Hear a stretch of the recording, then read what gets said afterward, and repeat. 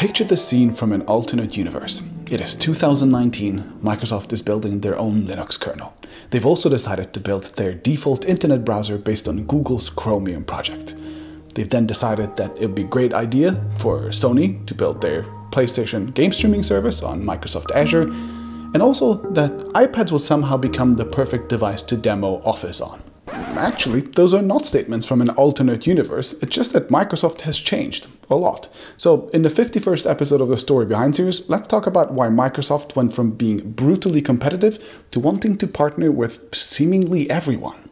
Thanks to Skillshare for sponsoring this video. I have a link for you to try out Premium for free, so hang out till the end.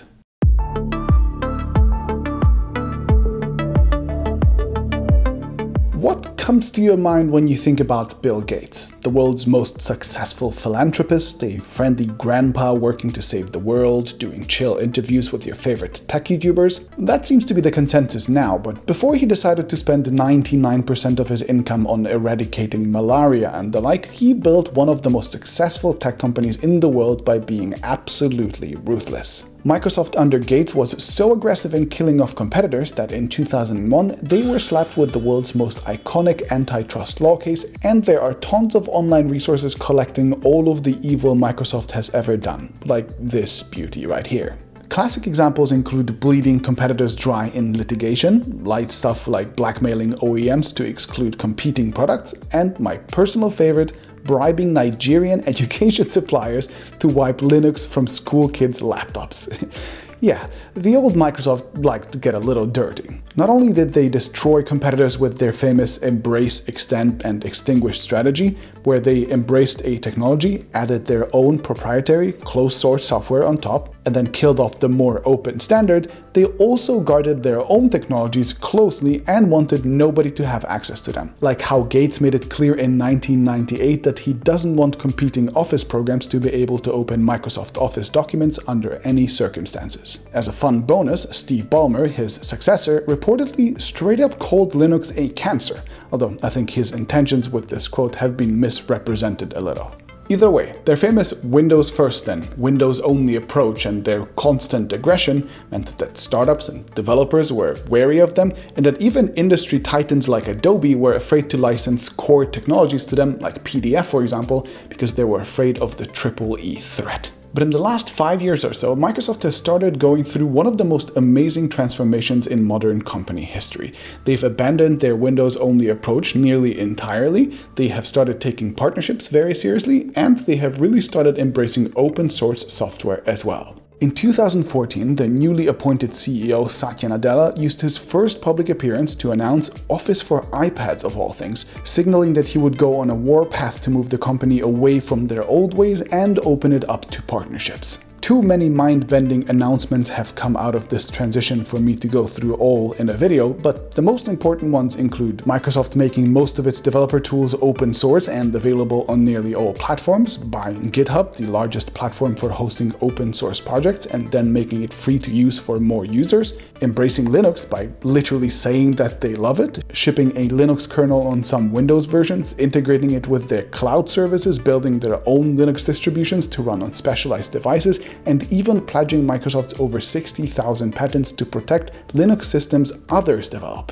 They embraced Google's open source Chromium project for building Microsoft's new web browser, let Alexa come pre-installed on Windows machines, let Sony build their PlayStation game streaming service on Microsoft infrastructure, and brought all of their core apps and services to the web and competing platforms as well. That includes Office, To Do, a dedicated Android launcher, which is actually pretty great, Android to PC syncing with your phone, and they're working to make Xbox Live work on iOS, Android, and even Nintendo Switch. Really, the change couldn't have been much more dramatic, and the cancers known to Microsoft as open source software and friendly partnerships have truly started infecting the patient. In just a few years, Microsoft now has around 80 very highly rated apps on Android alone. The company became the largest contributor to open source projects in the world, overtaking second place Google, at least according to the number of GitHub contributors, and instead of suing their competitors out of existence, they just started partnering with them now. Many people still doubt their sincerity, and for good reason. It should take the largest bully of the last couple of decades a lot of time to convince everyone that they've just suddenly turned friendly and want to become everyone's best friends. And it's also understandable that many think that these new partnerships are just an elaborate version of the embrace, extend, extinguish strategy. But since Satya has been on board, his direction has been remarkably consistent, and people are starting to take him seriously. Some of the oldest, most die-hard critics claim that they forgive Microsoft as the evil masterminds have all retired. The developer community as a whole has slowly started seeing Microsoft as more of a partner, putting them in second place after Google for embracing open source, and competitors seem to be embracing their technologies too, which is a huge vote of confidence. I personally think that they're very sincere, but unlike what their PR department would like you to believe, I don't think they've just turned nice overnight. There are business reasons behind this, and Satya is just seeing things more clearly than the leaders that came before him.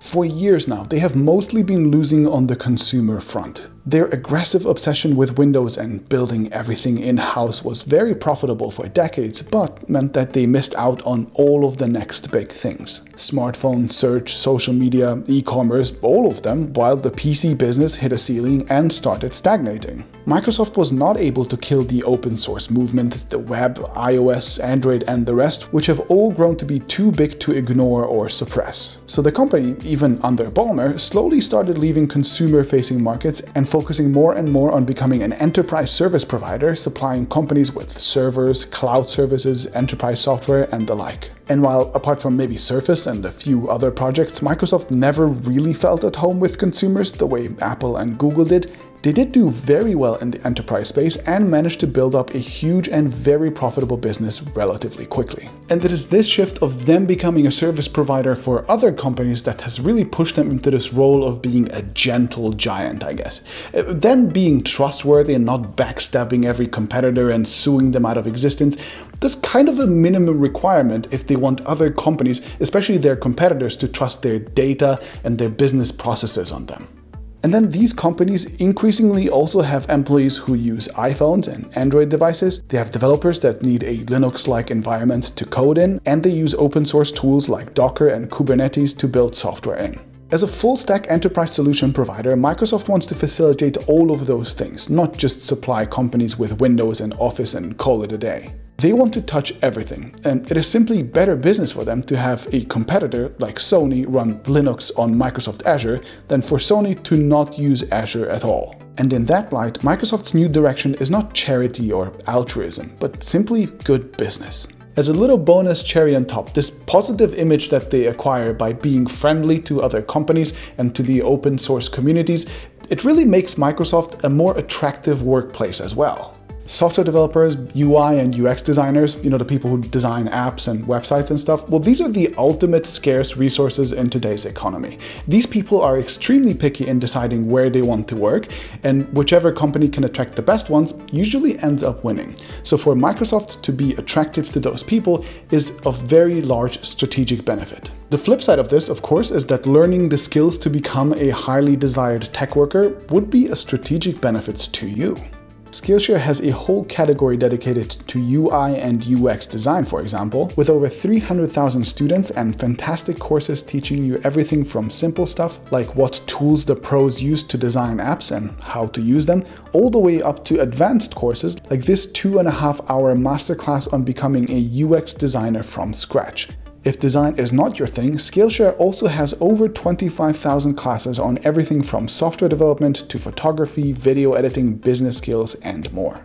I promised that I would have a deal for you, and indeed the first 500 TechAltar viewers to sign up using the link in the description below will get 2 months of premium access for free. So go there, sign up, and don't forget to subscribe, and I'll see you in the next video.